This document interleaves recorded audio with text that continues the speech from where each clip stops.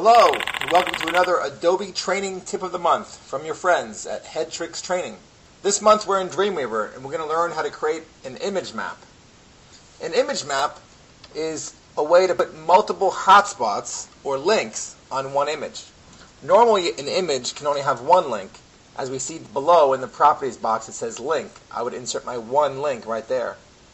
But to the left of that, if I click on the image and the image is selected in the properties, you'll see map. And you'll see three different hotspot tools: the rectangular hotspot tool, the oval hotspot tool, and the polygon hotspot tool. Three different shapes that we can use to draw the area that we want to make hot or linkable. So let's go ahead. I'm going to go ahead and use this rectangular hotspot tool and click from the corner and drag to the right. And now I have an invisible hotspot.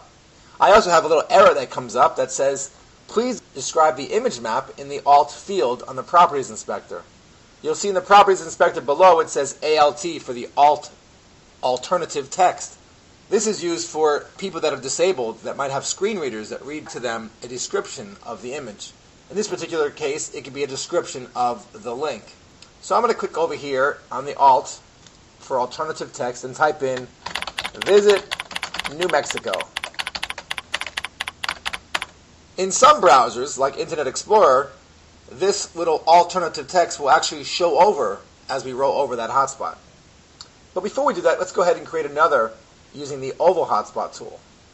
I'm going to click and drag over Alaska. And again, it wants me to add an alternative text. So I'll write in here, Visit Alaska.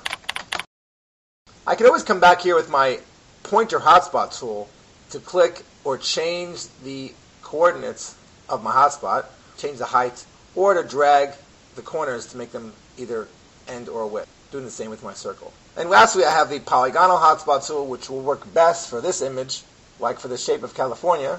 And you'll see to add the polygonal hotspot, I don't click and drag, I just click to add a point.